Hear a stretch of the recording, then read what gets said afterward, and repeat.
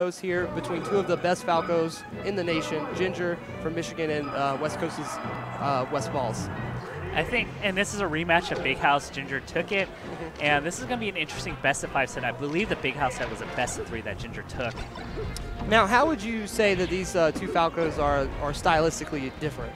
Ginger plays a little bit more defensive than Westballz, but I think Ginger's taken a lot of stuff from Westballz. They do a lot of similar things, actually. But go ahead. Go ahead.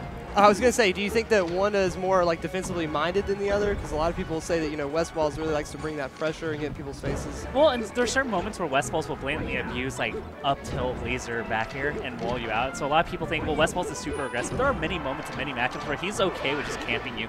It's just that he moves so quick that it doesn't look like he's camping.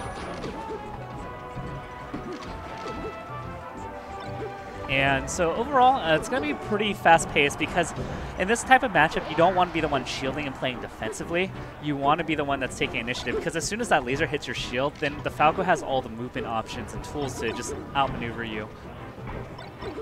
And if you find yourself kind of getting locked down by those lasers, what should you try to do? Just bail out of your shield, get out of there? You just read the movement of him trying to shield pressure you and just try to use the microspace and just to narrowly get out. Rolling is pretty good. But pretty much you're going to have to just weather the storm and just hope that they don't convert on the shield pressure. And there's like mix-ups that you can do. Ginger's been on an absolute tear this tournament. His last match was against Cobol. He was up 2-0, still went to Game 5, managed to win. Now he's up against another one of the best space animals. And this is a neck and neck right from the get-go. Absolutely, super close games. And so it looks like Westballz is the red Falco. I know that the player ports are a little bit confusing because the cameras are swapped, but Westballz usually picking the red Falco here. So just for you people at home.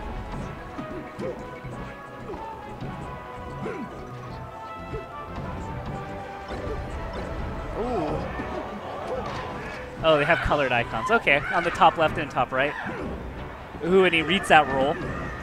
Nice edge cancel there. Yeah. Getting the bear. Yeah, and a lot of new players are doing that. When you get hit on the ledge, you can just immediately forward air. So you have to be careful with your hits as the initiator, or else you're going to trade. Nun's really good at trying to like DI into that and get that on purpose. I've seen him do it a lot. Done it to me a couple times too. So you can see how West just mitigated the shield pressure by back airing. There's little windows you have between lasers if they're not properly spaced. Ooh, that was a really risky forward smash on shield. Oh, and he gets one of his own. It might just cost Ginger the game. Oh, and he doesn't get the conversion. Oh, but he still continues the combo. What can he get off of this? A down air. That will seal it out. Yeah, absolutely.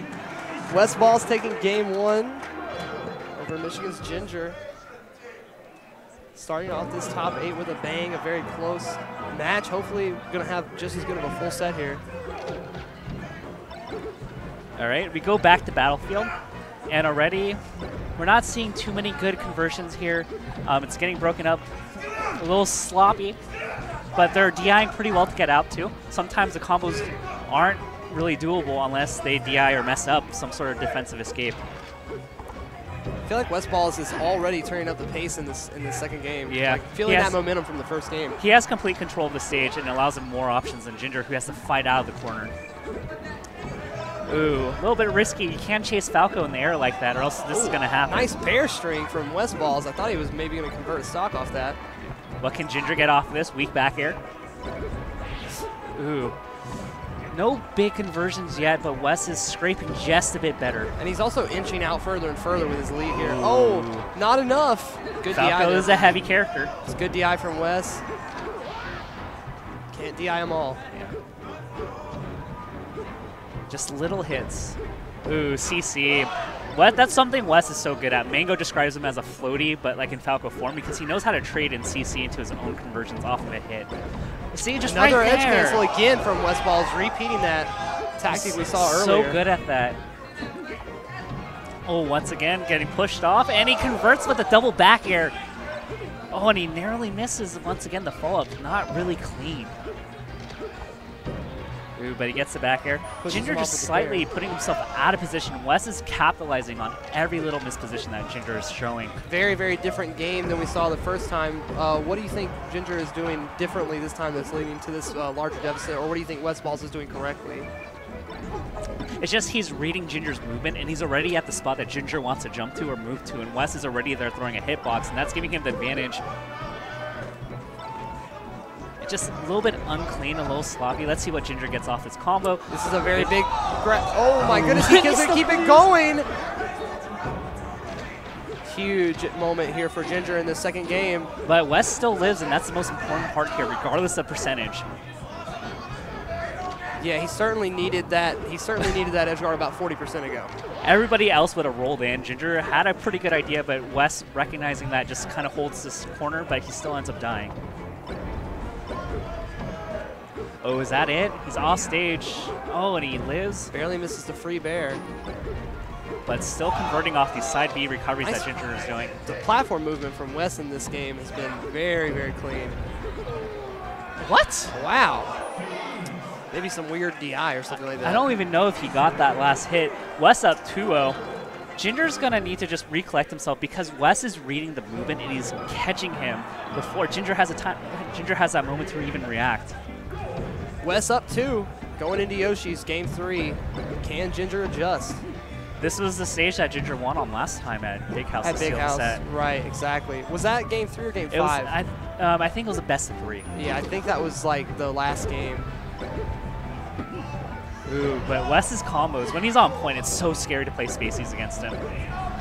You know, a lot of people. Oh my gosh. A lot of people might have this criticism of Wes that he's always kind of in the same place as far as the game goes, or as far as like his standing goes. But that doesn't mean he's not getting better. I feel like we constantly see him changing things up, constantly getting better at doing things. The combos right now, Wes is going out of control. Yes, he is cooking right now. Woo! Wow. Oh my goodness, he's still getting it in.